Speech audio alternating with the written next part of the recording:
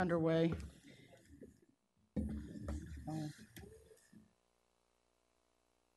We're 8 minutes behind, so this is I will.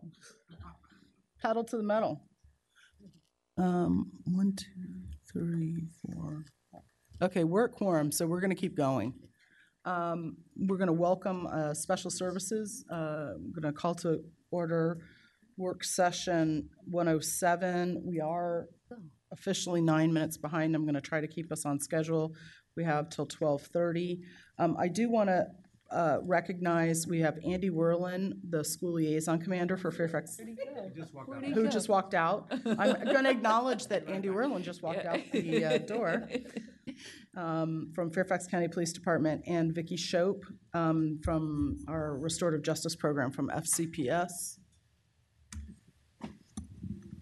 at the front.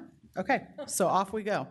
Yes, thank you. We asked them to join us today because if you recall, both in caring culture, there he is. Welcome. There you go. Okay. In both the review of the Caring Culture Report as well as updates to the SR&R, we talked a little bit about the diversion program and trying our goal of keeping our students out of the court system and really utilizing restorative justice and some of our other practices to make that happen. And so there were a couple of comments about how we really are reducing the number of students who are involved in the court system, and we thought we would put names with faces with their great work with the school system and see if you had any specific questions regarding diversion or regarding the court system and what we're doing with restorative justice. So we wanted them to be with us today, and so we open the floor in case you have any questions of Andy or Vicki. Okay, we're going to do a mini presentation, or we're going to go right into analyzing the... Then we have our other data that people have asked about before, so I just didn't know if anybody had any specific questions. I think Ms. Strauss does. Okay, Ms. Strauss.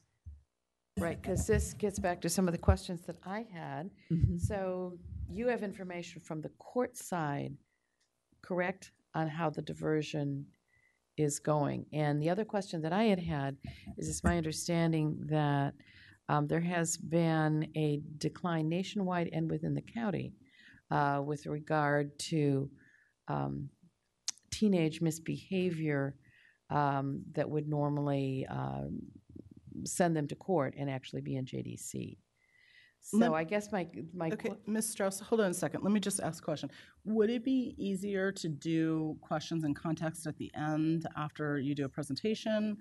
Because what I want to do is that if Ms. Strauss had other questions, or it's potential that questions that people are going to ask now may be answered during the course of the presentation.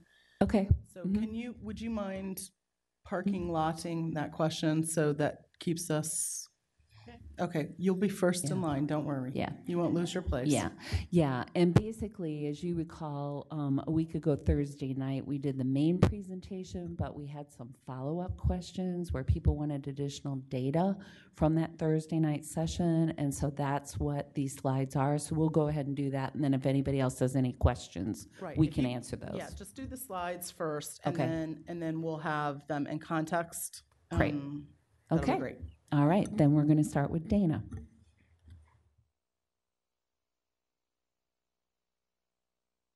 There we go. Hello, how are you? I'm fine, thank you.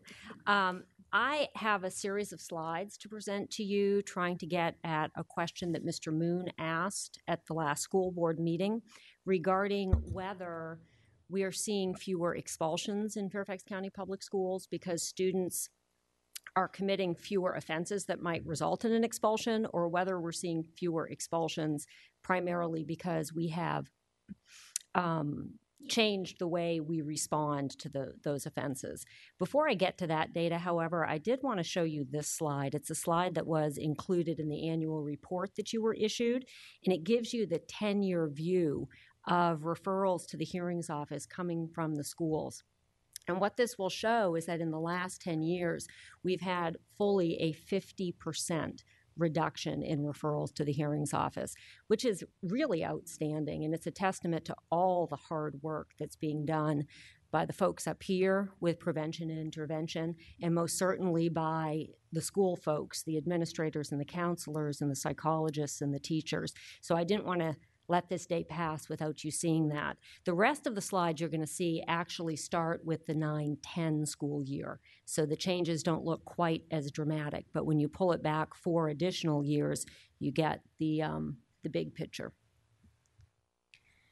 Okay, to Mr. Moon's question, this was a graph that was provided to you in both the OPE report that was done about a month ago, and then again, Dr. Lipp provided it to you at the last school board meeting. And essentially what this graph is showing is that in the last 6 years, we've had a 98% reduction in the number of students who have been expelled by Fairfax County Public Schools. As I explained to you that last Thursday, the bulk of that reduction is coming from the expulsion with services category.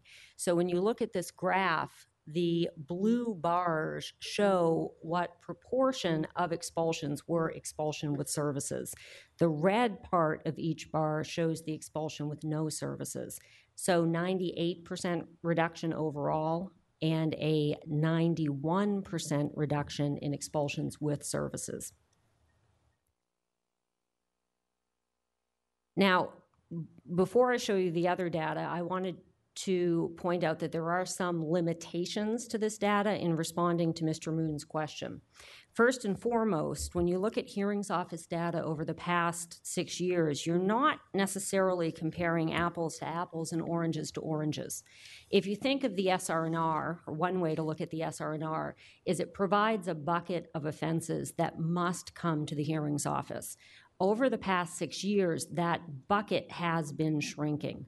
So when you look at the first bar on all of these graphs, which is the 09-10 school year, you're starting with a larger bucket. You're starting with a bucket that includes not only all of the offenses that must still come to the hearings office, but all of these additional offenses as well.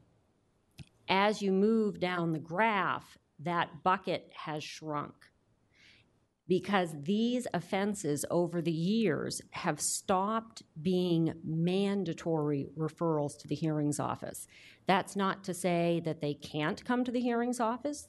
Some of them still do come to the hearings office, but they don't all come to the hearings office anymore.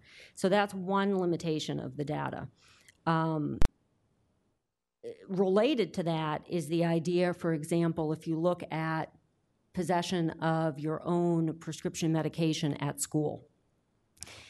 If you look at the 9-10 school year, which is going to be the first bar, all of the students who brought their own prescription medication to school had to come through the hearings office.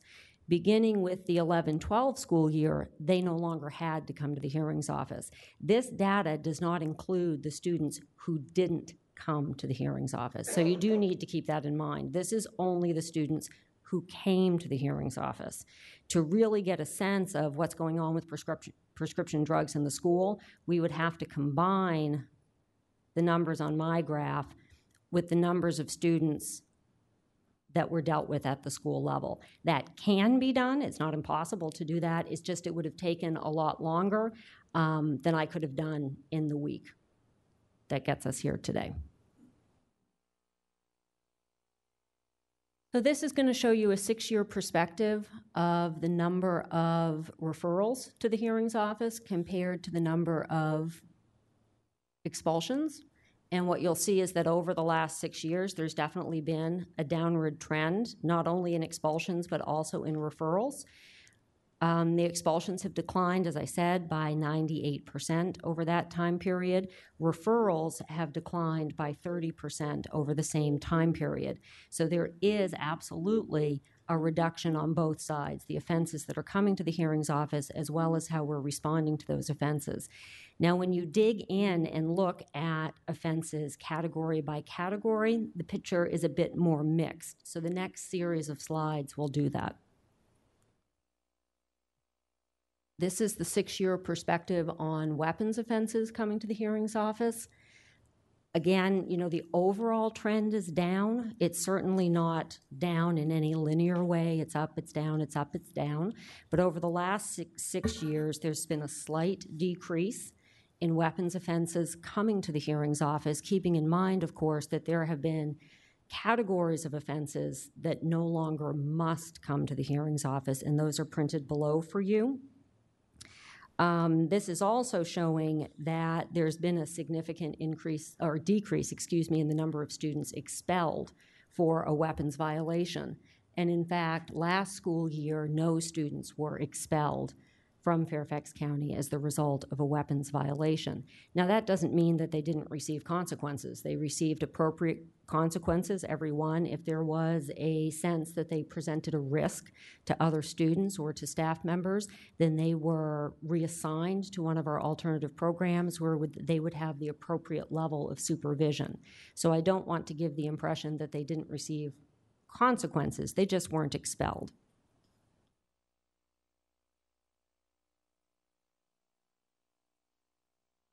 This is showing you all of the drug distribution cases that have been received over the past 6 years. This is about as close to an apples-to-apples comparison as you're going to get, because what was a mandatory referral to the hearings office 6 years ago is still a mandatory referral to the hearings office. There have not been categories of offenses that have come out of this bucket. And what we're seeing is that over the last 6 years, these numbers are pretty flat. Again, they go up and down a little bit over time, but we haven't seen a big increase in the number of distribution offenses, but unfortunately, nor have we seen a large decrease. If you keep in mind, however, that that line is remaining pretty flat at the same time that the overall student population is growing, I think that is a positive. And I should point out as well, because I think this is important, when you go back to the 9-10 and the 10-11 school years, in Fairfax County, then if you distributed drugs at school, chances are you were going to be expelled by the school board. The majority of those students were expelled. Of course, the vast majority expelled with services. That began to change in 11-12.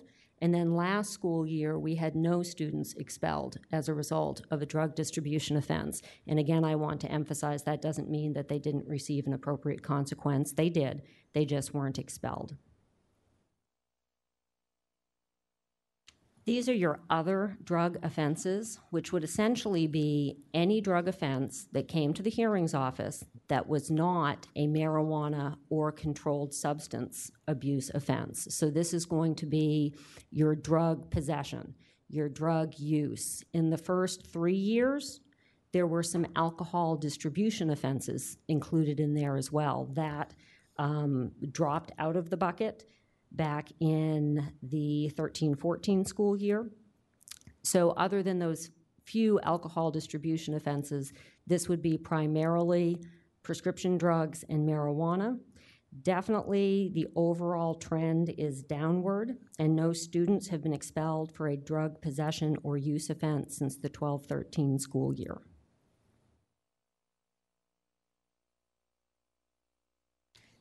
These are your serious assaults and threats. Of course, the hearings office does not get every assault or every threat, but we do get the ones that the principals believe are very serious.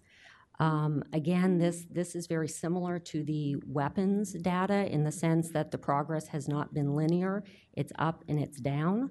And overall, it's kind of flat in the last 6 years. If you draw a line from 9-10 to 14-15, certainly there has been a significant decrease in the number of students expelled for having engaged in these aggressive behaviors. Last year, 2 students were expelled. 1 of the 2 was a result of an assault, which is represented by the very, very thin red bar on the 14-15 school year. Dana, are some of these crimes in the community? No. Not yet? Okay. These are the crimes in the community, actually. So everything outside of this graph, it's all school-based behavior.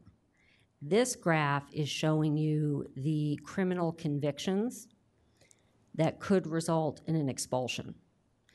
Those numbers have always been very low primarily actually because we tend to deal with those criminal community-based offenses when we see them as charges.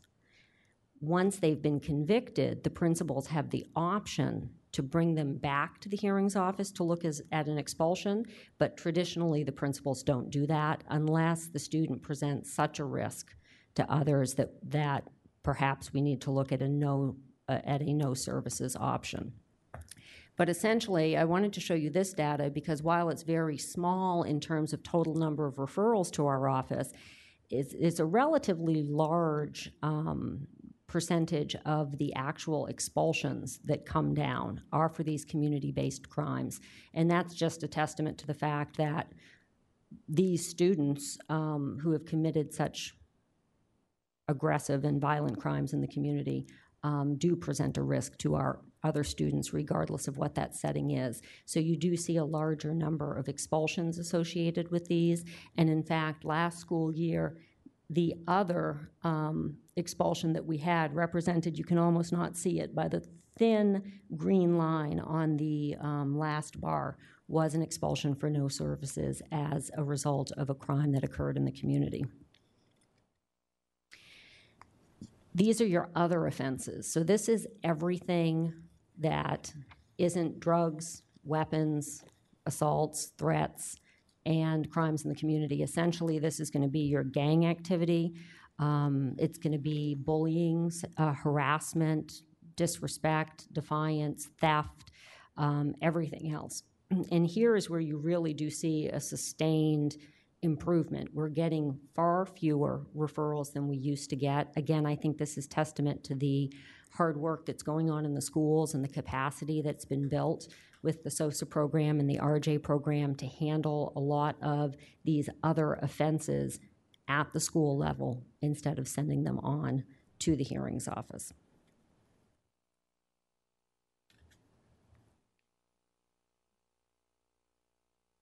Again, in a further attempt to address Mr. Moon's question, we looked at the number of things that were reported to the Virginia Department of Education. They require, we have green sheets and yellow sheets, but basically there are certain things, the most weapons and assaults and things like that must be reported regardless of consequence. Then there's a list of other behaviors that are only reported if it results in a suspension. So again, back to the question of are we seeing more of these behaviors? Over the course of time, we're definitely seeing a decline in the number of incidents that have to be reported to the Virginia Department of Education, and again, within a context of increased population. So it was just a quick snapshot way of looking at it. Go back to that slide if you don't mind for a moment. That's significant because their standard has never changed. Right. Although we're kind of moving the needle and trying to improve our practices, their standards have never changed. Right. And going from a high of 9,510 to 7,195 is a significant change, all while we've grown significantly during that same period of time. So that's very significant. Mr. Schultz, could I ask a quick clarification question?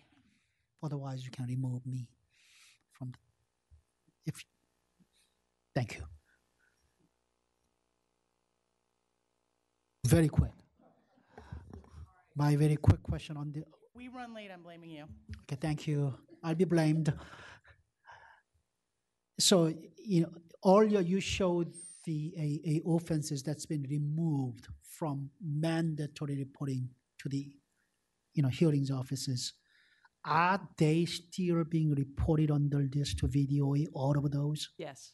Okay, so whatever the criteria was in 2010-11 is still the same criteria for the Virginia because that's what I Department just heard from superintendent. Right, yes. So the ones that the school had dealt with on their own, if they resulted in a suspension but not the referral to the hearings office, they would still be in here, or if they were just under the listed that was what I needed to hear.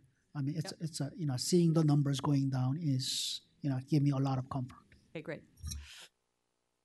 The other piece is that we tried to look at CIS overall, and again, we've changed categories and definitions, but if you look overall in the last 2 years, we've had a 15% decline in total entries into CIS, and that's fairly consistent then if you're looking at how many people are putting into the system anything that they deem appropriate to document and record. So there is that 15% reduction in that also. Thank you. Now you can remove my name from your list. You were quick. Then we go to Ms. Schultz's question about talking specifically about middle school students with disabilities and referrals that we have for that, and what specifically as a system we're doing to address appropriate behavior, appropriate strategies. So as with many things, we've got several aspects that we're looking at this from several different views of the lens.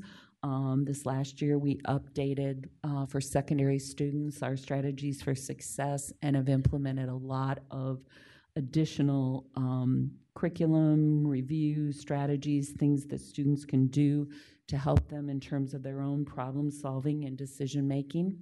We're also reminded that many of our students with disabilities are on a continuum. We've got more involved students.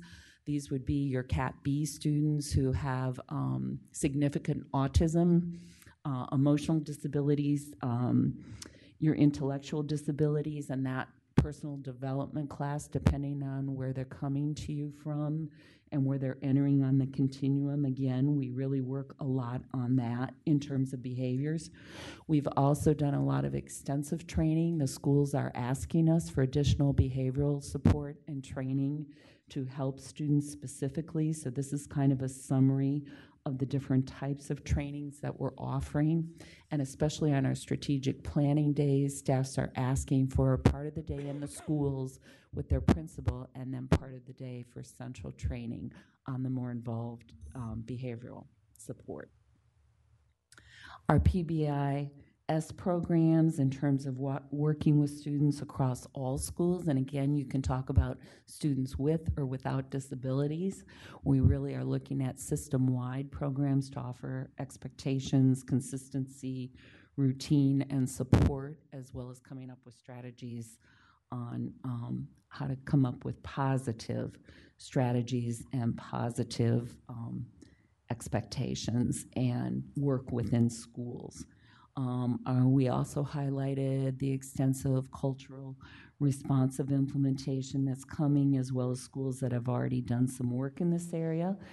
And then the final piece of that is for some of our more severe students, we have implemented surveys and functional behavioral assessments and behavioral intervention plans specifically for those students. So I'm going to let just real quickly, I looked over a 3-year view of how many have been done for students with disabilities, and it's running between 600 and 650 without a really significant uptick. And we have been doing some extra training, hoping that people would utilize them more, again, as a prevention or a proactive strategy. So there has been a group working this school year on developing a more streamlined approach to the functional behavioral assessment to make it a little bit more user-friendly. And there's training expected on that in the fall.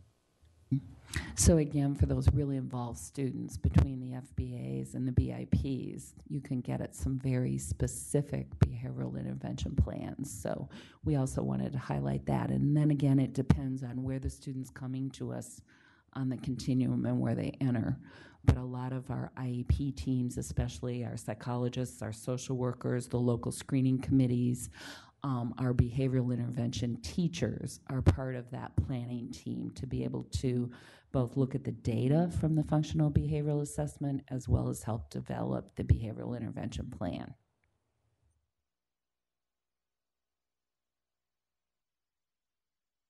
Yeah. So those were the specific questions that we had from Thursday night. No, but right. Some of the data we wanted to provide. So we, of course, wanted to answer any additional questions people had. Okay, I have Ms. Strauss as promised, and then Ms. McLaughlin, and I don't have anybody else other than myself on the list. Oh, Mr. Moon, you're back on the list? Okay. Okay.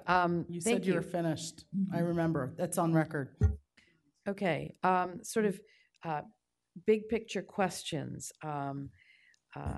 From the data that I have seen, and I do want to get to the diversion program, I am assuming that sort of major criminal activities like heroin, crack, pills, meth, that's not occurring in our schools. Whatever we read in the newspaper, it's in the community, it's older, but we're not seeing it coming to school. In other words, that level of distribution or use is not on school grounds. So I'm hoping the answer is yes, that whatever's going on is in. We're seeing very little of that. That's what I wanted to know, Any yeah. Offense of that nature would have to come to the hearings Exactly. office so that I would know about that. Right. It's been several years since Right. we've received That's my understanding. a case of heroin, for Right, example. which We is do occasionally see some serious drugs, but it's a rarity. That's right. So And whatever when- that involvement, it's. When it's I say occurring in- serious, I mean the Schedule 1s. I don't want Right, to, exactly. imply that our Schedule 2 drugs aren't serious, but as you said, the crack cocaine, the heroin. Yeah. Last year, we had an uptick in LSD Right. cases, which are a Schedule 1 drug.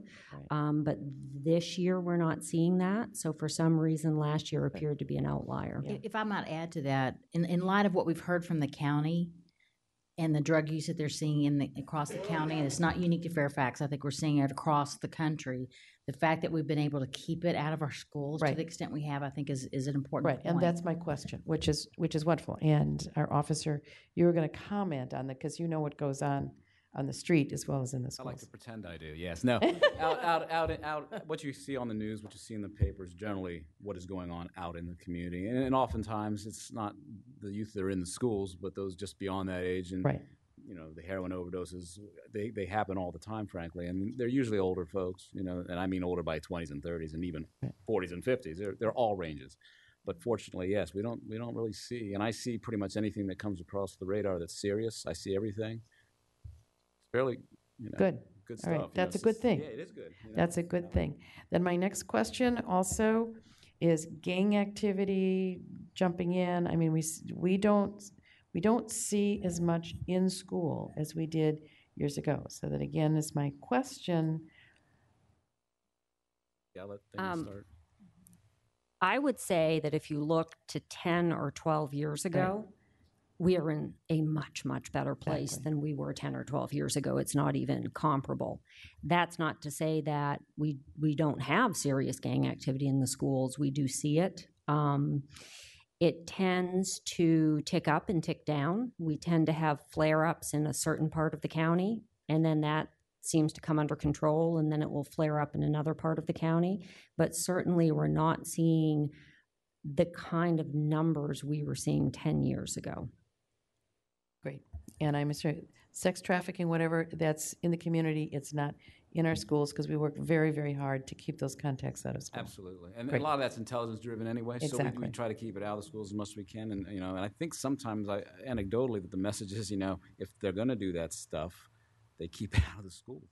They do it on their own time. That's They right. don't do it in the schools. But we try very hard to keep people out of that. So that was, Absolutely, all right. yeah. So Yeah. you are seeing, all right, this is good news. We do work very hard on that. However, if the authorities come to school and notify us of those situations, we of course try to work with the families, Right, offer I them know. resources, and Right. Our schools and our principals work very, very hard on they that. do, they All right. do, and have really helped a lot of students and families, especially in the last couple of years. Okay, We do great. have one person assigned to that specifically. Right. So that's his expertise. So Great. always All right. available. Thank you. All right. Okay, all right, I have Ms. McLaughlin, Mr. Moon, and then Ms. Darren at Kofax. Thank you. I do want to echo everyone's, real sense of encouragement, Dr. Garza, that we're looking at the continued improvement in the way we approach discipline in our schools. And I want to thank everyone, staff who's here today to help speak to it. I think it really speaks well of Fairfax County. But as my colleagues know, there seems to strangely be an area where we just aren't making the progress where we need to. And it's in an area that is well supported by educational best practice and research. And so I wanted to have the conversation with you all today and invite Dr. Lip to also speak to it because both she and I reached out to Arlington County Public Schools. And as some of you know, I've been talking about our Second Chance program, which is for students who are caught for a first-time offense with marijuana possession, as well as in where my concern rests, which is use. And so I'm going to share with you my conversation with Assistant Superintendent at Arlington Public Schools, Cynthia Johnson, and then again invite Dr. Lip to add what she knows from her conversation. But Cynthia Johnson is an 18-year veteran principal in Arlington Public Schools before she took over Assistant Superintendent of their administrative programs and services. And she did clarify that, yes, in fact, use is embedded within possession with their Second Chance program. So if you're caught having used marijuana for the first time, it is the same, it is treated the same, and the access to their diversion program is the same, whether it was that you possessed at school or that you were caught having used it at school. She believes it's an outstanding program, that within the last 3 years, their data analysis demonstrated that 88% of the students, whether it's possession and or use, do not repeat offend. So what you can see is that 9 out of 10, they don't commit that future alcohol or drug infraction. She said, "We are in the business of helping kids be successful. This includes helping kids learn from their actions and make better decisions.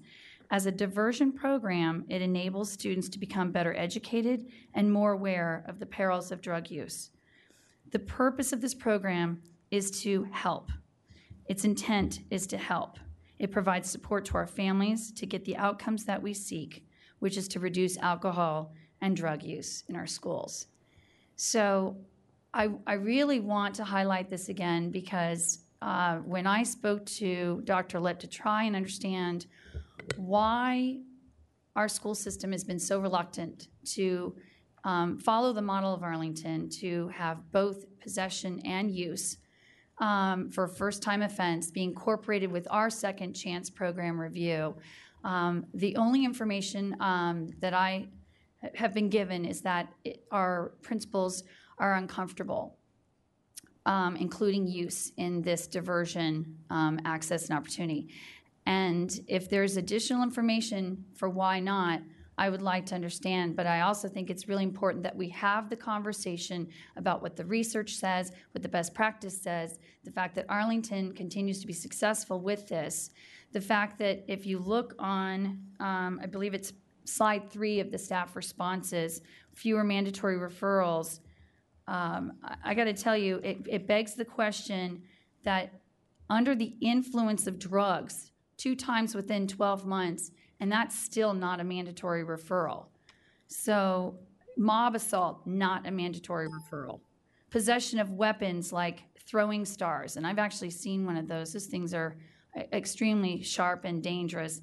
I really hope that we as a board, and again, I reached out to Dr. Lip because I want to be able to partner with Dr. Garza's leadership on this. I want to very much understand what is holding us back. And Ms. Evans can speak to this more than anyone around this board table. Parent notification was an uncomfortable thing for our principals. That was not something that they, really felt comfortable around. So I respect our principals not being comfortable with including use for a first-time offense, but this isn't about what's comfortable or uncomfortable. It's about best practice. And when you've got an 18-year principal out of Arlington who's now leading this program and believes in it and believes this is the right thing to do, it follows criminal law. There's no distinction of possession use in criminal law. It's you possess it or you distribute it.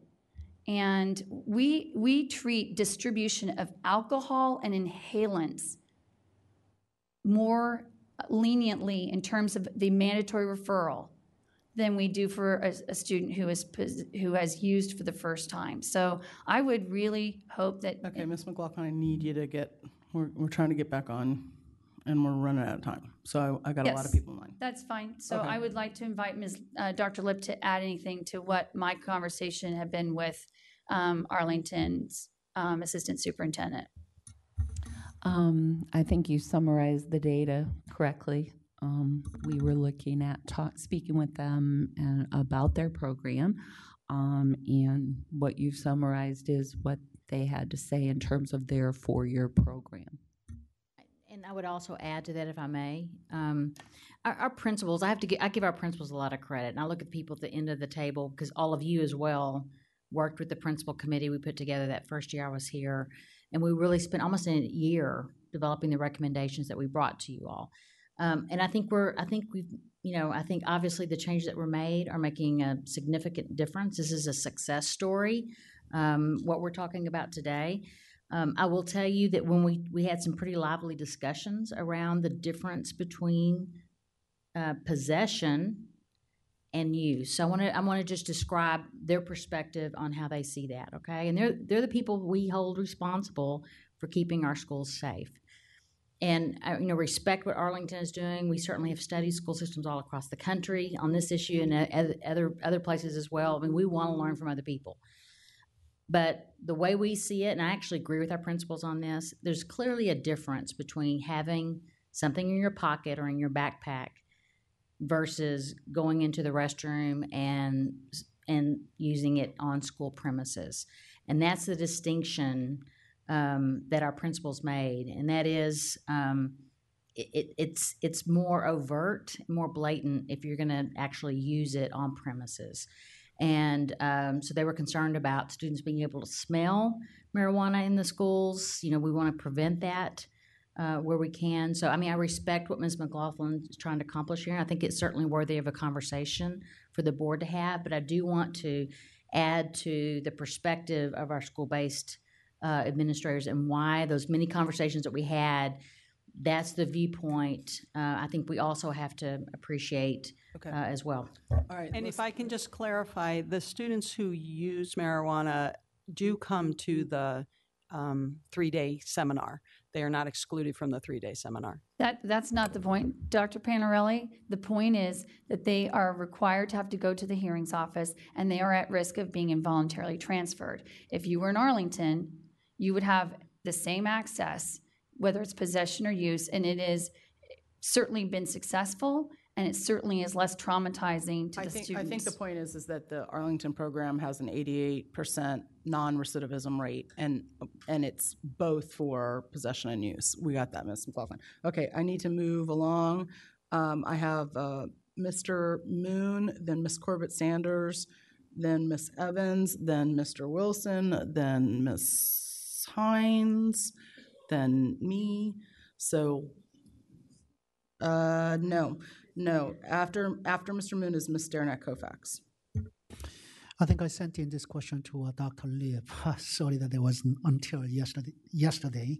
Regarding what's on page 16 of SRNR. It has to do with the property violations. It's a B1. When you look at what's on the bold doc, that's a page 21. You're not recommending any changes, but just thought a question occurred to me about this particular provision about theft of another person's property or money by the use of force or fear. Normally, I consider that to be a robbery in common law sense, is using force or fear to take somebody's property or money. Mm-hmm. And principal could treat that as lenient as not doing anything. Is that? You're right that is a robbery. And it has never been, robbery has never been a mandatory referral to the division superintendent, primarily because when you think of a K-12 school context, what that could look like in an elementary school is very different from what it could look like in a high school. So if you have a second grade student bullying another second grade student and taking his snack, that would be a robbery. if you have a high school student who assaults another student and steals the watch off of his wrist, that's a robbery.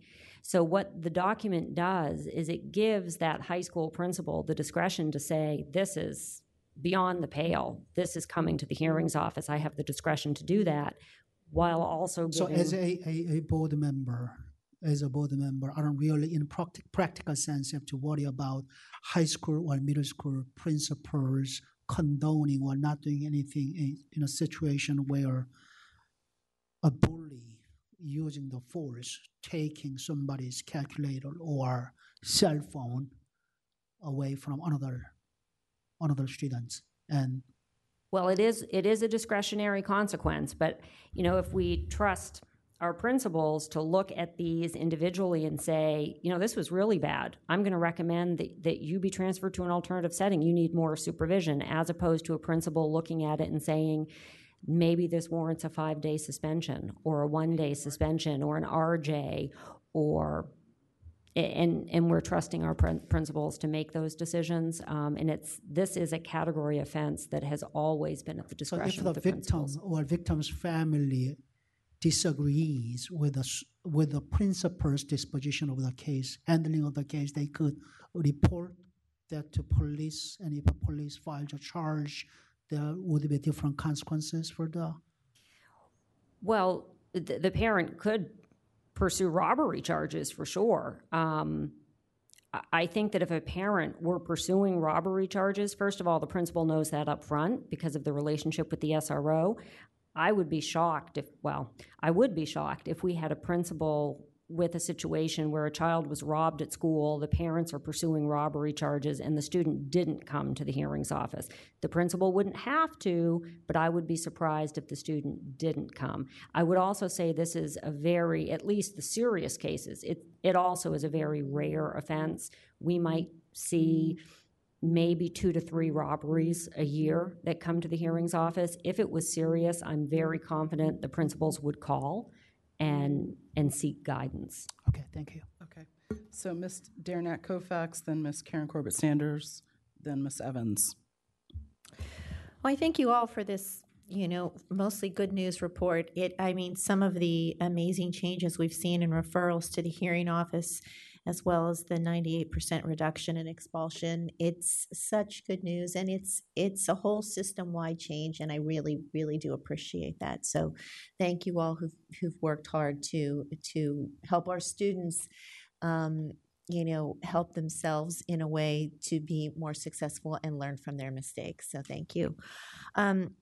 Commander Werlin, the one question I have for you is, when you do see gang activity in an uptick, how exactly does do the police work with our schools to ensure that the community feels safe, to ensure that the community is informed, and also to, nip it in the bud? First of all, it's always Andy, please. Okay.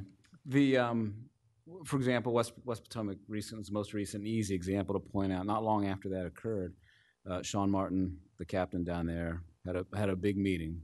It was bus related, so we had people from transportation. Mr. Stork, who's now the supervisor down there, was there. We were there. Gang unit was there, and it was a lot. And principal of West Potomac, what's his name? Alex, yeah. Case was there. So everything comes together. We talk about what the problem was, what the gang unit has kind of inferred from what they've talked to. The kids talk. These gang kids, they talk. They're proud of what they do, some of them, so they talk. So there's lots of good information to be gathered and given.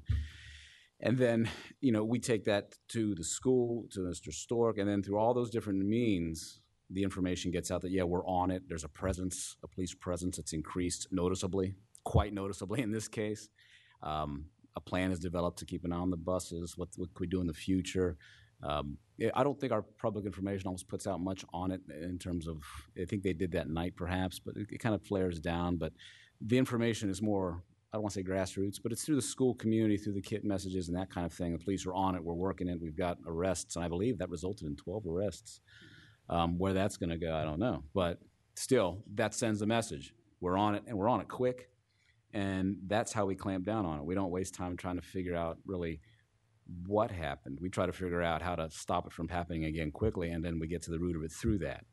And that's what we did in this case. And that's a great example of how we do it. When it happens, and fortunately, those types of flare-ups, I think this year, that might have been the first real significant incident. So yeah, that's what we do. Well, thank you for highlighting that. The one thing that I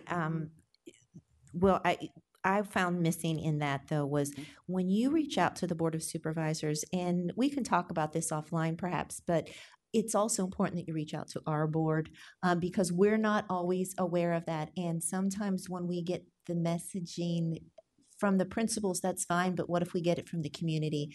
And it makes for an uncomfortable. I agree with you 100%. And having, at one time, not too long ago, I had one of the worst jobs in the world, and that was I was the acting director of our public information office.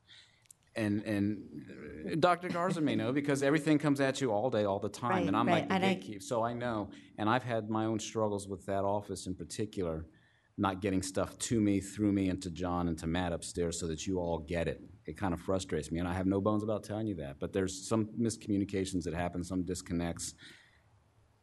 I apologize for it, but I've been trying hard to make that better. Okay. Because I've tried to pretty much say, and this is just not gang stuff, I'll tell you all now, that if it involves the schools in any way, shape, or form, I need to at least know about it so that I can let John and Matt know about it, so that in turn, everybody here can know about it, just to have an awareness of it, because there ain't nothing you can do about it, but at least you know it's going on, and we're on it, and there's stuff happening. So, yeah, that's not lost on me. Yeah, well, and because as I said, that particular instance was one where that communication broke down. But I appreciate the hard work that you do. I also, in another life, worked in communications, and I know being that point person to fan out the information and get it out is a difficult one. But I'm hopeful that we'll work through that. And I think so. We're having a new director. There's a whole change up there. Okay. That whole office is really completely changed, and will be changed. The new director hopefully be announced in the next couple of weeks, I'm hoping.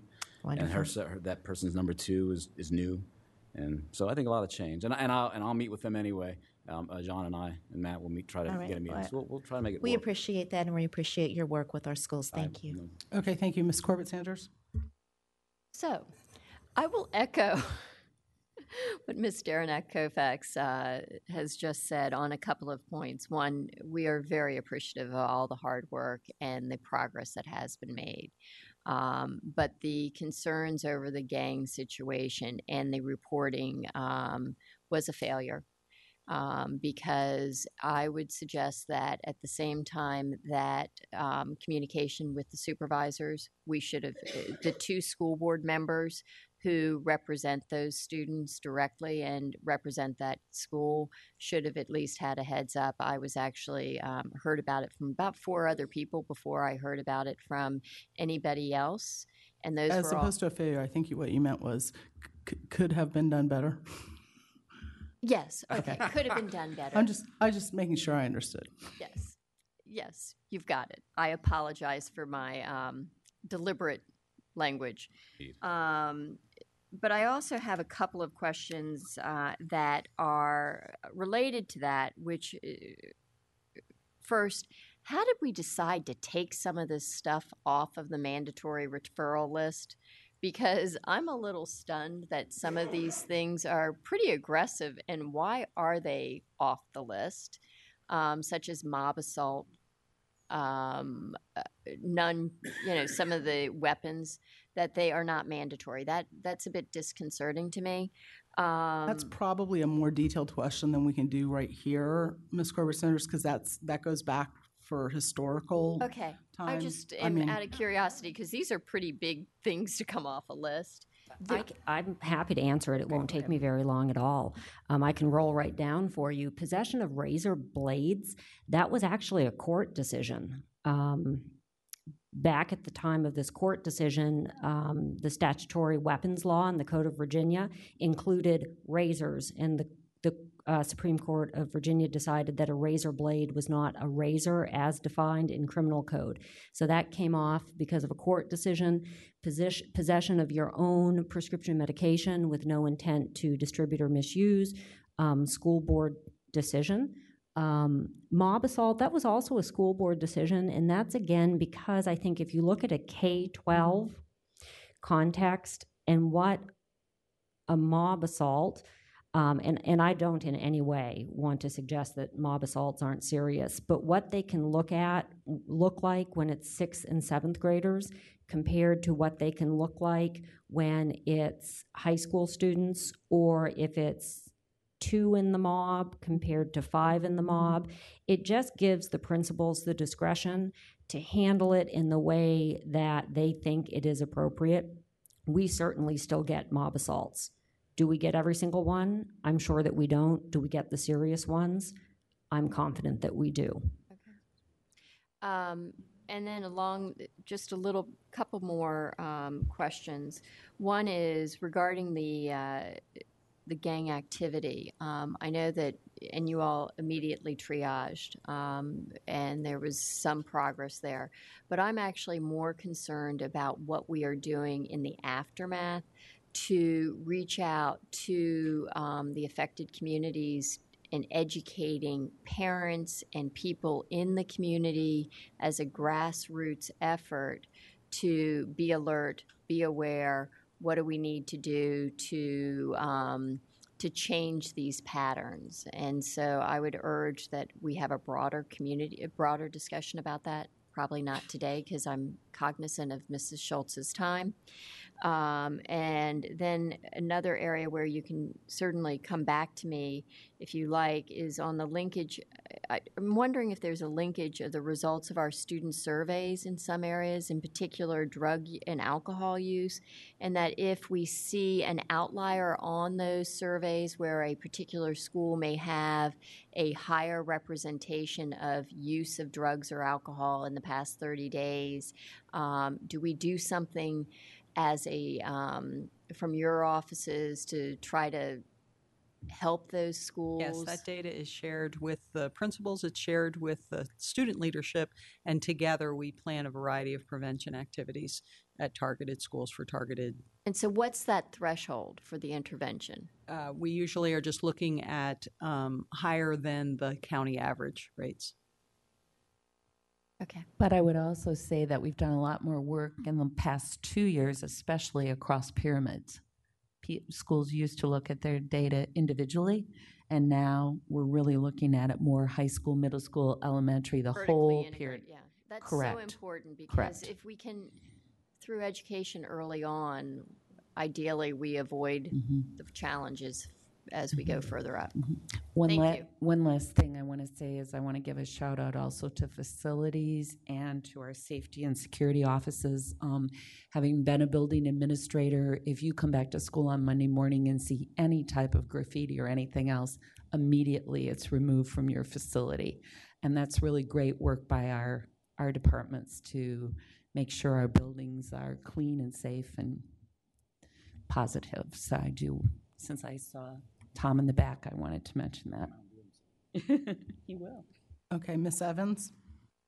Thank you. I think that one thing that comes through loud and clear is just how far we have come on student discipline in the last 5 or 6 years. So congratulations to everybody who did all the hard work that was required to get us to where we are now. I wanted to thank Ms. McLaughlin for raising the Second Chance program and the issue of use. It's we have discussions on this. We have discussions, and personally, I don't know how I'm going to come out on this one yet. I need to be thoughtful about it, but I do think that there's a lack of clarity now in the SRNR, and I think we do need to be clear on the issue of use and whether use is treated the same way possession is, or if use is treated the same way that distribution is. So I do think that we need to have that discussion. I do feel strongly we really need to be working on reducing marijuana use. We have to do that. Right now, more students, according to the Youth for a Survey, smoke marijuana than smoke tobacco. We've made huge inroads on tobacco use. That's great. We need to make more inroads into marijuana use. So if there's an amendment coming, I hope we'll see it, the language of it soon. And I would welcome any particular research on this that would help inform the board. So thank you for raising it. I do think we need clarity on that. Okay, thank you, Ms. Evans, Mr. Wilson, and then Ms. Hines. Yeah, thank you. I echo some of the folks that have commented on the numbers that appear to show us, Dr. Garza said, a huge success story. My questions are really fairly straightforward. This past year, we've heard on a number of occasions that there have been schools closed because of bomb threats. And I was wondering, how have you seen that statistic change in the last few years, and does that get reflected in any of this data? Yeah, I don't actually have numbers on the bomb threats. Okay. I'm sure I could find them. I think historically they're probably similar year to year. Now, in terms of the evacuations, that's always the principal's decision. Mm-hmm. You know, that's we vet them as quickly as we can, as soon as we can. Unfortunately, they're generally nonsense. It's just somebody, usually overseas, having fun in their minds. It's fun to do this, to cause us to react. In terms of numbers, though, I couldn't give you that. Okay. I will tell you, Mr. Wilson, they do tend to be groupings of them, sadly. We'll go months and months and months, never have a bomb threat. And then you'll have one, and for some reason it triggers copycats. Or sometimes I feel like there's just one individual that has made it a point to disrupt our schools. We were quiet. We had like 2 or 3 weeks. It just went crazy, and that's exactly. Yes, sir. So I think they do tend to either uptick or downtick. It's more of a school safety issue than really a discipline question that you've talked about. I think that in the community, some folks hear that and they don't assume that it's just a copycat or a kid, in somewhere else, deciding they're going to prank the Fairfax County Public Schools. And it's good to hear that that's what you're finding, that when you look into them, you're not finding that actually somebody had intent. Oh. We've never had a situation since I've been here that any of them were legitimate, threats. Yeah, with credibility. None of them were credible threats. And we try real hard, Mr. Wilson, because I think this is an important question, to make sure our parents get information right away through our KIT system, so they know that we're evaluating, we're taking them seriously, but we what our findings were. Okay. And then these are also questions maybe best answered by the officer. Do you believe that over the last 5 years that students, fewer students are engaging in inappropriate or illegal behavior? Hard question for you to answer, because that would 5 years, hundreds of thousands of students over the course of 5 years. From what I've seen, and my kids are in the schools in the Region 5, I think it's probably gotten better overall, at least in my 1 year here. Right. I haven't seen anything. There's always something that makes you shake your head, but I haven't seen anything that's anywhere, obviously. But I haven't seen anything horrifying. I haven't heard anything from any of the people sitting with me where there's a steady increase in anything. As the numbers bear out, it seems to be a decline. Anecdotally, I couldn't, I know certain districts more than others, so I wouldn't be able to tell you specifically. Yeah, so along those same lines, I mean, do we believe that drug use is declining amongst the high school students? Do we believe that gang participation is declining in actual numbers? These are the kind of questions that I have when I hear this. I think that what we're doing in terms of the discipline process makes a lot of sense to me, but I would like to see sort of, is there an efficacy in terms of, ultimately when we're graduating kids into the community, are we doing better at having kids that are have a less incidence of drug use, as they enter into the only workforce? thing we have that sort of gives us an insight into that is the youth survey. And on the youth survey, we certainly have seen increasing use of marijuana. Gang activity has been always low and continues to be very low, pretty constant in terms of what the kids are reporting themselves. I think it's marijuana is the biggest uptick. I don't know about drug use in general, but marijuana has definitely been an uptick. And I think, again, you have surrounding jurisdictions that are legalizing. There's a lot of conversation going on. You have kids whose parents are not necessarily. What we see is if the parents are saying, no, you shouldn't do this, kids are very unlikely to do it. If the kids are not saying that they are hearing from their parents that it's something that they're going to take a stand on, then it has an impact. Yeah, and I guess because, again, anecdotally, if you're just sort of reading the newspapers, there's a constant drumbeat of the discussion about the epidemic of opioid use in the community, and development of marijuana-related drugs with higher THC concentrations, and I mean that the damage that of a child that gets addicted to a drug has on their family and their life is just so dramatic. So that I would love to be able to say definitively that we are getting at that problem at the core level in terms of making a dent in terms of the amount of usage by children. I was at the town hall the other day on the opioids and have connected with a couple additional organizations that we may be able to weave into our prevention activities. I mean, I think that the kids, again, even with marijuana, I think that they've learned not to do it at school. Beyond the windows of school, it's increasing as far as we can tell. All right. Well, thank you very much. Okay, I have Ms. Hines and Mr. Press.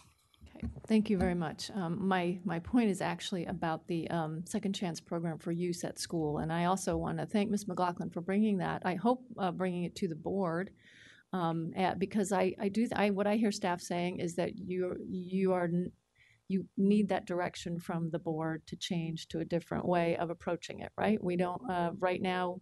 We treat possession as use at school as different from possession at school, and I get that, and I would say that I also think they're different, and one of the things I'm not sure where I stand on it, but one of the things that I want to be careful about, and I know that Ms. McLaughlin did not intend this, but I don't think of it as a question of making our principals comfortable. That's the only word that kind of worried me a little bit. I don't think it's that they're uncomfortable, because honestly, I think being a high school principal is probably uncomfortable 24/7, right? But I think it's more, they are on the front line trying to balance what's best for this one student and what's best for the community of the school itself. And that is what this bigger community expects of us as well. So I take the desire seriously, but I look at it more as that, from that lens, I guess. Mr. Press? Thank you. I want to commend staff on, once again, outlining, some of the challenges we faced in discipline issues. I think something that was interesting to me, being in the system for 12 years, what I've seen grow in my experience has been the awareness and outlining of expectations around discipline and offenses in school. I can say that, for example, outlining the expectations about what constitutes a mob assault and how that will be disciplined, and informing students about that could be a big contributor. And in my hypothesis would be that it is a contributor to why we might have seen a reduction. So my point in saying that is, by outlining expectations and letting students know what the potential consequences could be and what is an offense on school grounds, we can contribute to a decline in those offenses. I think that these resources, the handbook, I know that a lot of students do actually go home and read these. Having these 2-pagers for the younger kids, I think holds a lot of benefit. I know the videos that staff produces to show students what some of the more common themes are in discipline, and how we address those, and what the awareness is there is really effective. So my first question to you is, how are we maintaining and improving that program as we see a changing climate in our school as to what the offenses might be? An example that I know Ms. Schultz and I speak frequently about is the opioid use. How are we, in the face of that new challenge, outlining expectations around what that might, how we can build awareness in our schools? We're working right now on the script for the new video and haven't finalized it. So that is certainly something that we could add. The the reason I wanted to bring the booklet itself and the two things that we give to kids is because there had been some questions about tone and different things, and I wanted to clarify that the SR&R itself is a legal document with a lot of legal language in it, but what the parents receive has a lot of introductory information. So, around the opioid use, I think that we are definitely planning to put more information in our prevention programming around that, but we can certainly look at the materials that you have and see whether there's something that could be added to the older kids program. Yeah, I guess my comment on that would be is just never underestimate the power of awareness. If a student knows that it's going to be something that is not allowed at school and we outline that expectation, I think that message will really be taken to heart. My second question. I think so too. One more thing, go Mr. ahead. Press, as you know, in working with Liz Payne and the health staff, we coordinate a lot with them so that it's multiple opportunities to be talking about this. It's during the beginning of the year, SR&R expectations. It's during health class. It's really a school-wide effort, the work with the student leaders. Right. Our I think messaging. the youth survey is a big key there, and any way we can incorporate that into targeted approaches at the campus level about what the specific risk factors are there, the more effective that will be. My second question is, we had a discussion earlier to Mrs. Corbett-Sanders' point about these mandatory referrals. And, I could be wrong here, but what I was thinking through this was for all of these offenses, what we may have been trying to ensure was equity in reporting, that, if these things are occurring, that they're going to be reported so we can have an equitable treatment of these cases. In the absence of these mandatory referrals for these, and some of these are very serious offenses, or can be, how are we ensuring that equity in reporting from the school, to VDOE or to the hearings office, et cetera? So there is a process between IT and the schools that looks through all of the things that are entered into SIS.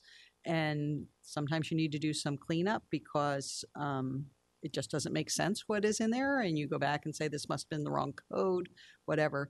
The report to VDOE is done by IT. So it's not done by individual schools. It's collectively done after a cleaning process, if you will, of the data. Beyond that, again, it is part of our process now that we meet with all of the principals at the beginning of the year and go through all of the pieces of the SR&R anything, especially if we feel like there's been inconsistency from school to school. So those are just the practices we're doing. Now we're down to me. So I'm going to try to be specific in some of my questions. Can we go to slide 11, please?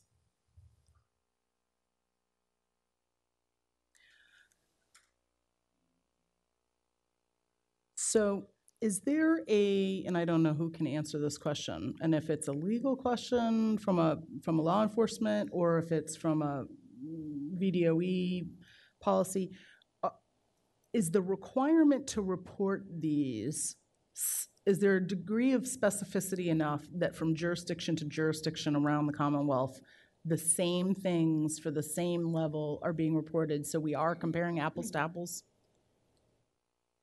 To the extent that any data is clean, yes. So in other words, it's very clear what needs to be reported. And each of those things are defined as what needs to be reported. Where our IT would say things sometimes get a little difficult is that we may, in Fairfax County, have 2 or 3 offenses that need to be rolled together to meet the state definition because for whatever reasons we've divided it out more specifically in our SR&R. So it could be that a student commits something, and in that series of something, there's the one thing that has to be reported to VDOE, so it all gets reported? It gets reported as one incident. Okay. And Commander, do you have discussions with peers? Is there a way to have discussions with peers across the Commonwealth? Is there ever any cross-jurisdictional? Not as often as you might think between us. I mean, I'll be honest with you, I rarely, in my career, and I don't know, other than the chief level and those highest levels, we don't at our level do too much with we don't. We have classes where they might engage. There's a police executive leadership school that takes place in Richmond. I think there's one in Roanoke where people at my level or above, commander level, will go and they'll have week for 3 months, 1 week each month, but they talk about all kinds of stuff. But is there specific forums?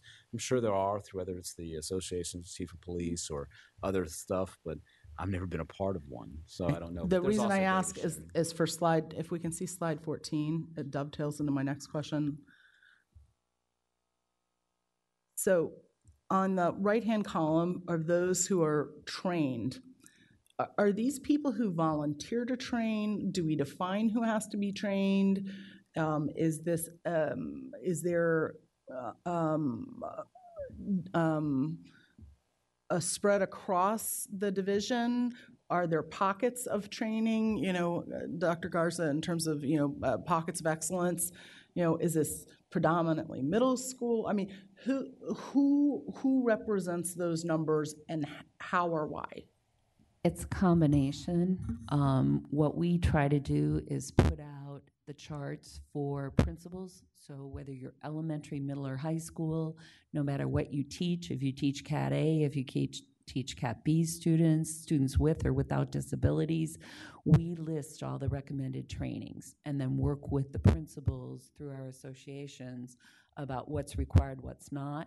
I will tell you, in the last 2 years, we've made a lot of progress in sending IAs and PHAs and PHTAs to training, which is free training. But do we track like the distribution of these people being trained across the division? Like, are we able to determine, look, there's people in a building and there's more people trained in this building and not, versus the incidents that happen in the building, to see if there is a correlation between the professional development we're offering, the professional development people are taking advantage of, and having a concentration in a building, and whether it's actually resulting in something. I mean, and Ms. Corbett-Sanders would appreciate, what I'm trying to get to, which is, are we offering the professional development that they need? Are they taking advantage of it? And is it at a building level making a difference? And are we able to say, well, there's not enough people in this building being trained, and we're seeing the product of it, so we need more people in this building trained? That's a good question. We've put into effect recently, and I would say a work in progress over the last 2 years, of two things. One is my PLT, which has been with us for a while, where you personally record everything, because that helps you with your recertification. So every 5 years when you recertify, it's a nice list under each category of how you're going to qualify to recertify. But we've also been sharing more attendance lists, because we're able to list per section everybody who attends, and those go to the regions and those go to the schools. Okay. So there is that way to check. So I think Ms. Schultz is onto something in terms of something we've talked about a lot, and that is making very explicit what we expect school-based staff to get trained in. So in some cases it's specific maybe to a special program that you're seeing here. But for an example, restorative justice, I think we could easily connect the dots like you just described. We've done a lot of training. We have intentionally made sure we have people trained at every secondary school, and we're still building that program. And then we've subsequently seen a significant increase in restorative justice being used, right?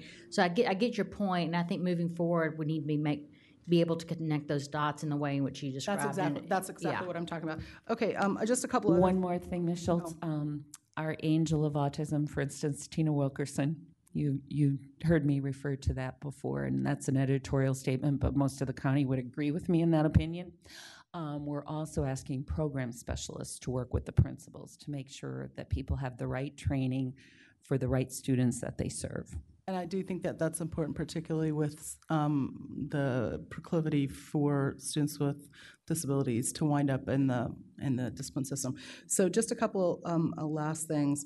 One, I do recall asking, when you said that this is everything we asked for, I remember asking for a disaggregation between male and female and secondary schools to not secondary schools, and I didn't see any of that. So I'm going to put that up as a follow-on. I will say that I think the level of interest that's shown here necessitated this work session. I do have a question for, I have a point to make for Ms. Hines in the question about uncomfortableness for principals. I did a lot of work with Mr. Paris as he was transitioning and doing this work for Dr. Garza when she came on board.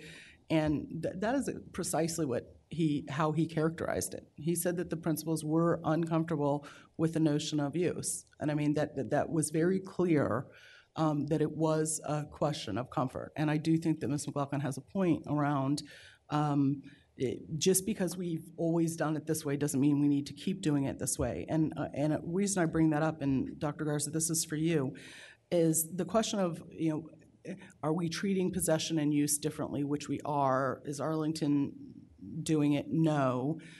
Is it required by law? No. And when you get down to a statutory weapon, we treat possession and use of a statutory weapon, it's called out that way in our SR&R. We link them together, possession and use of a statutory weapon.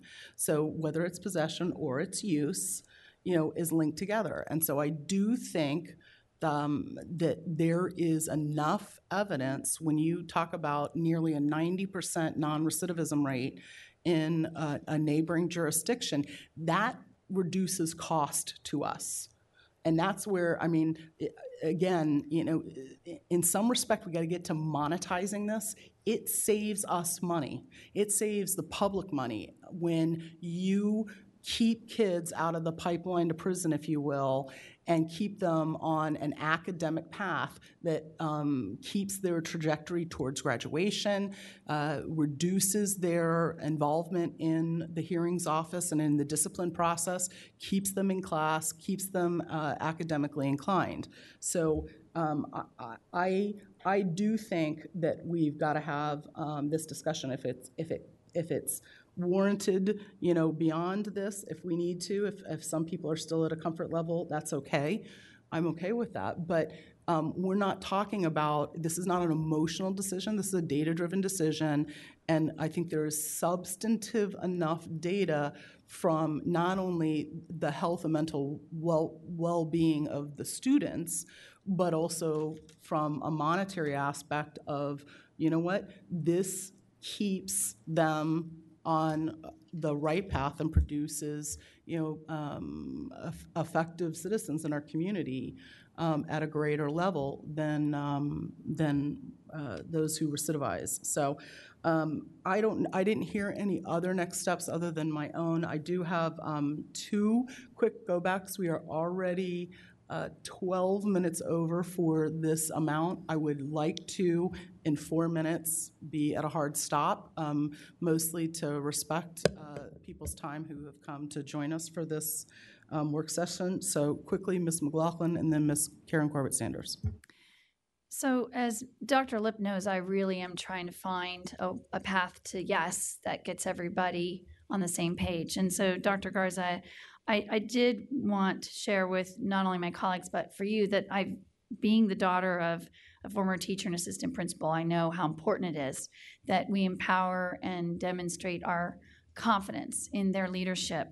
We currently give confidence and leadership discretion on mob assault, sex assault, and distribution of alcohol and inhalants. So I hope that any amendment I might consider will continue to have that reinforcement and reassurance to our principals that we respect their discretion. The beauty of Fairfax County's program, it's actually far more structured and have safety measures in place than maybe Arlington's, although Arlington's we've shown is very successful, is our program is required to go to an expedited review. So for my colleagues where you might be just trying to get yourselves comfortable with this, and I don't know else how to say it because 90% success in non-recidivism is really good. But Dr. Garza, the only change here would be that your division would still have the expedited review decision-making. If a use case came to the division and it was determined that, there's other extenuating circumstances, we still want this to go to the hearings office, the opportunity is there. What I'm asking you all to consider is that first use, along with possession, still gets the expedited review option, which is what's been going on with the division council. But as much as everybody keeps talking about what research, evidence, and everything that is kind of, I feel, on the onus of me to bring to the table, I think it is just as important to say, all right, I've brought you the success of Arlington, and I will be happy to bring criminal justice experts to the conversation before we vote on any possible amendments. But let's remember the same onus is on where is the evidence that what we're doing now is supposedly better for our kids. And to Ms. Hines' point, thank you for capturing it. And I want to clarify, you and I are very much on the same page. This is as much about what is best for the individual student as what will be best for our student body. And, Ms. Schultz is correct that what we do here is to benefit each and every student in whatever situation they find themselves, and trying to get them to help them make better decisions is what this is all about. Okay, Ms. Corbett-Sanders. I'm sorry I left the room, but just wanted to come back to a discussion that I had raised before about the student rights and concerns when they feel that something is not being addressed. I appreciate you having this handout, but if we read the handout, and it doesn't really address it in the elementary, but it does address it in the middle and high, it says you have a right to ask questions and to complain if you believe a decision made by staff members is not in your best interest. But sometimes it may not be a decision made, but an action taken by a staff member that is not in a student's best interest. And so I would suggest that you might want to modify that to read decision or action. And then I went back and I read your the reference there, which is Appendix D, page 8. And I'm a little concerned that it really doesn't necessarily give the same level of specificity of what people can expect from when a complaint is made regarding a decision or action or inaction of a staff member. That it does say the principal may require the parent. It says that the principal shall notify in writing on some cases, but we're not really specific in what parents can expect when they have a challenge. And this is a concern that somebody had brought to me, actually 2 different parents had, that we're not as clear about that process as we're clear about the process when a child has done something and gotten in a bit of trouble. And I guess my question would be, are you talking about when they disagree with something that's been done within the discipline system? No. When something occurs to a child where maybe they themselves have experienced either some bullying or harassment or a situation where, pardon me? When they're the victim. And we have a very clear process for that. It's just not in the SR&R. But when parents go looking for it, they don't know where to look for that process. And so that's where, if it's not here, because the immediate thought is student rights. Mm-hmm. So if they have a right to raise an issue because they feel like they're a victim, then we need to point to what their right is and how they go about getting it resolved. Okay. It may belong in the front of the book. I'm not sure it belongs within the regulation about discipline, but we can certainly. Yeah, because most people, when they read I think what you mean is pointing them to the play. I think just at the beginning, if we can add some statements about pointing them to where they would go to know how to respond to those. Is that what you're saying, Ms. Corbett-Sanders? Because what it says here is you have a right to complain, and it points me to Appendix D, page 8, and it doesn't point me to resolving a situation if my child feels like they're a victim of something. Again, I think when that was written, it was written within the discipline context. How do you complain? Yeah. And but the front of the book includes many other things that are not specific to the discipline process, so we can certainly put more information in there. That would be very helpful, just because it kind of balances out that it's rights and responsibilities. Okay. Do we have next steps? Okay.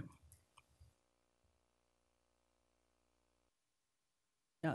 And that was just that was actually a leftover from the Thursday. Secondary schools to just see if there's a difference. Also by elementary. Well, no, the secondary model to the non-secondary model.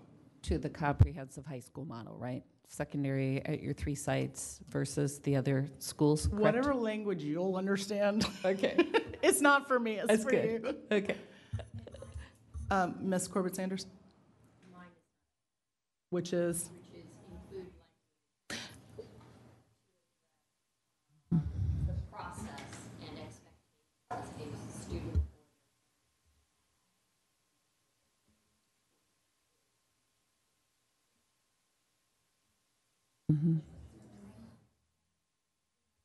Okay, she's going to come over and tell you in person because Schultz? we know what that is. Yes. Specifically for the disaggregated data that you want, do you want suspensions? What data is it you want disaggregated?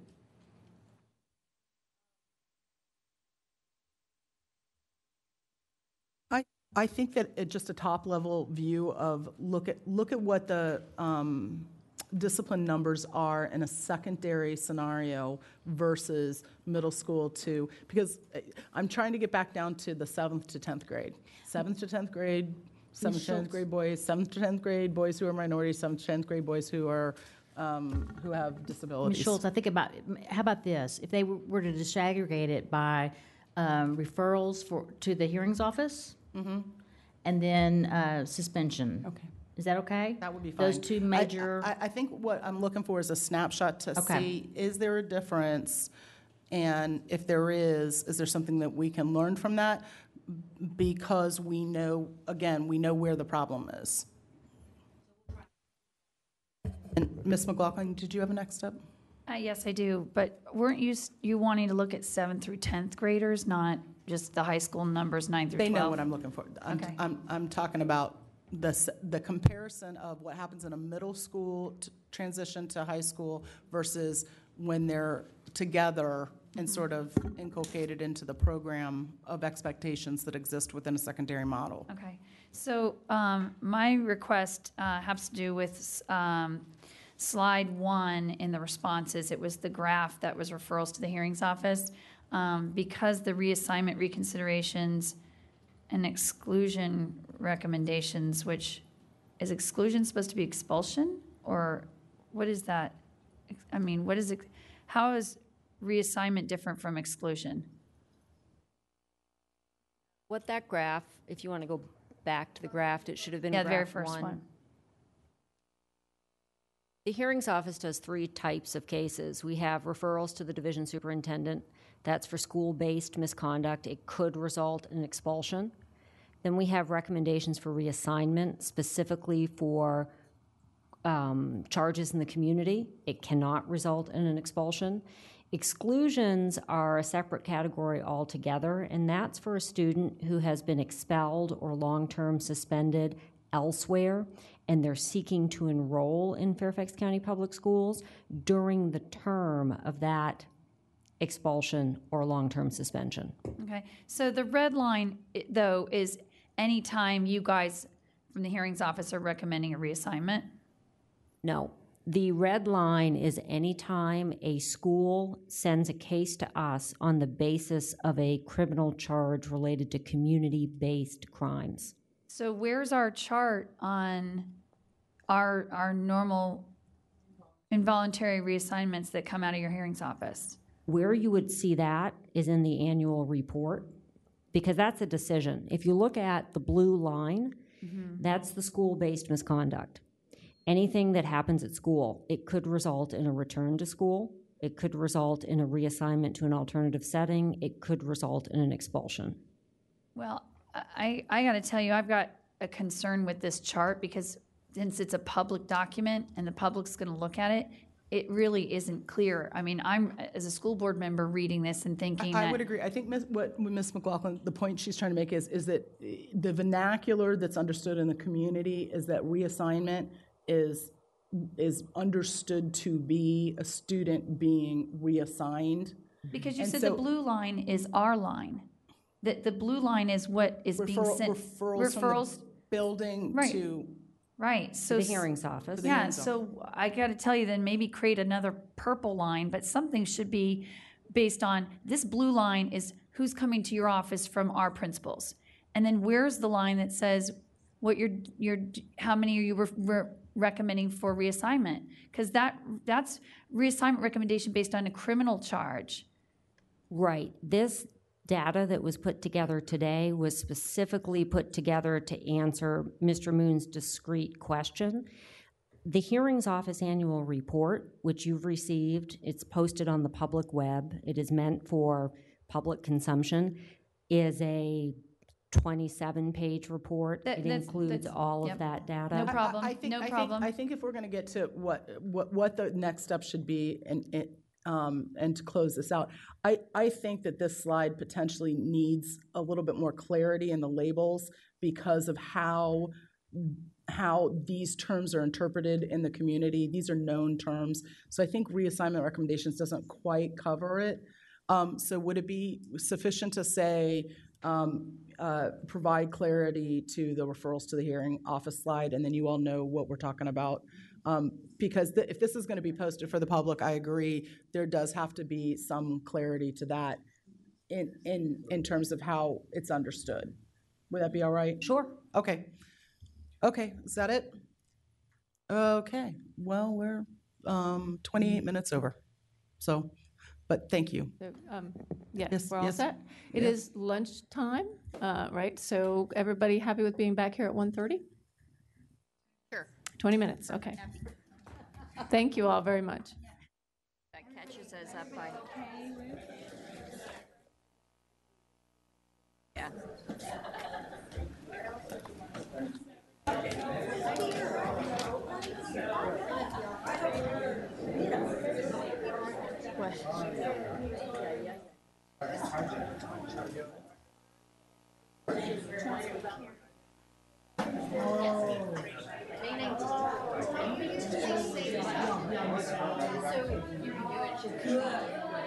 I don't want to run.